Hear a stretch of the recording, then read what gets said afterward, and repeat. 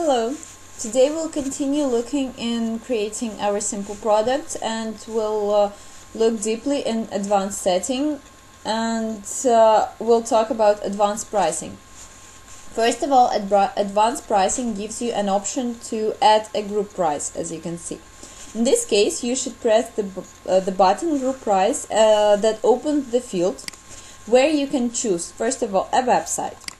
Here you should select a website you want the product to be available from, but we have only one choice. Next, customer group. You can either choose not logged in, general, wholesale, or retailer.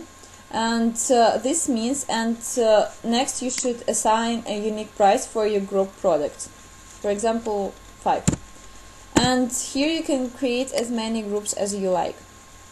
And if you want to delete your group, just press action button. So here, as you can see, this group price, different group prices will see different prices. Different groups of customers will see different prices. I'm so sorry.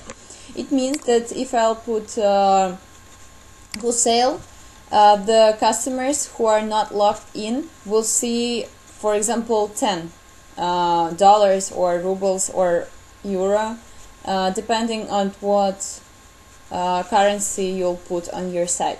And the one who will log in will see, for example, 5. And you can create, as I've already said, as many group prices as you want for different groups of customers. Next, go special price, where you can assign a discount or promotions to particular products. All you need to do is just add a special price in the allocated field. Here we'll put 3, for example. Moreover, under the special price there are fields where you can choose the promotion period by entering start and end dates. Here you can either print or choose from the calendar. For example, the promotion starts from today and ends tomorrow.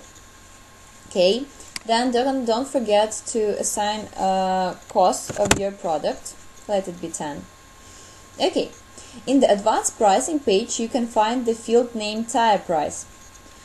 Tire pricing is a promotional tool that lets you price items differently for higher quantities purchased. For example, if a customer buys 4 items, he gets 25% discount. If 30% discount, then it means that he bought 5 items, and so on. In a tire pricing, you can also assign a website or websites. Then choose a customer group who will see this tire pricing, for example, all groups. Then quantity you wish to start the pricing at, let it be at 2, for example. And item price, it's a new price per item that will take effect at the quantity specified. For example, 3. Okay, and you can also create as many tires as you want for different customer groups. And also, if you want to delete, press delete a tire under the action column. So now everything is done. You set your advanced pricing. Don't forget to save all the changes. Thank you for your attention.